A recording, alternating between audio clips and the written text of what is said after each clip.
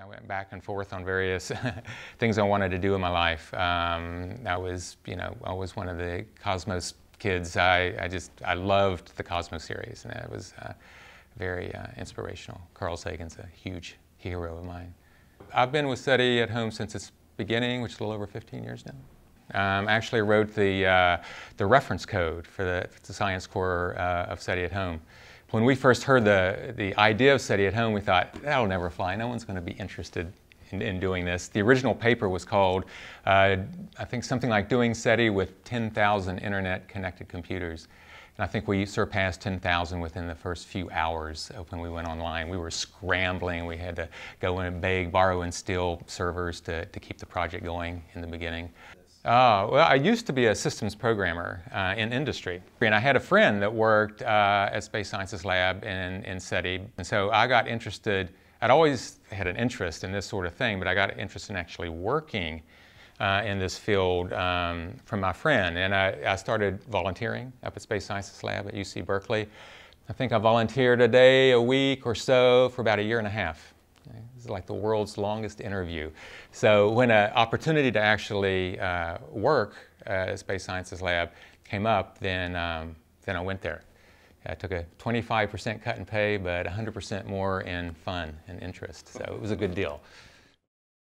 SETI at Home is a distributed computation project.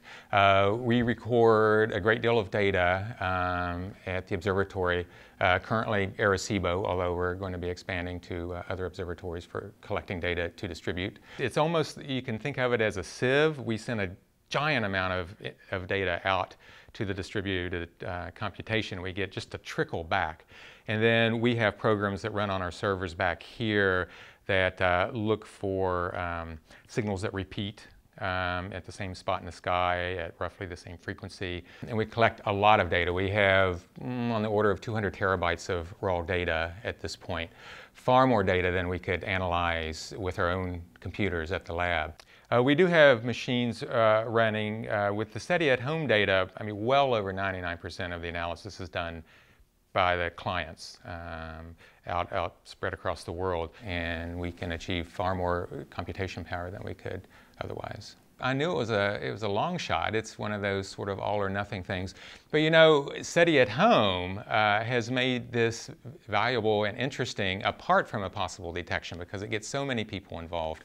And it's such a good educational tool. And that's really neat to see. For a number of years, we were the largest computation on the planet. Yeah. We have 4 big databases, comprising billions of rows of data.